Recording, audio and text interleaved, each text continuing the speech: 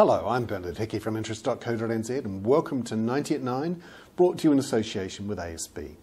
This is your morning briefing where you get everything you need to know in 90 seconds at 9 o'clock, starting now with news that US Federal Reserve Chairman Bernanke has been speaking before a hostile Congress.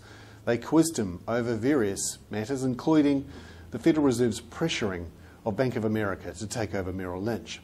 However, the markets liked what he said, and they thought that he seemed to have done his cause some good, particularly when it comes time for Barack Obama to reappoint the Federal Reserve Chairman. They think that Bernanke might survive, and they like that because he gives them lots of money. Meanwhile, US GDP, it fell 5.5% at an annualised rate in the March quarter. Now this is actually better than previously suggested. The American system is three measures of GDP, an initial one, a second one and a final one, and this is the final one, down 5.5% in the March quarter.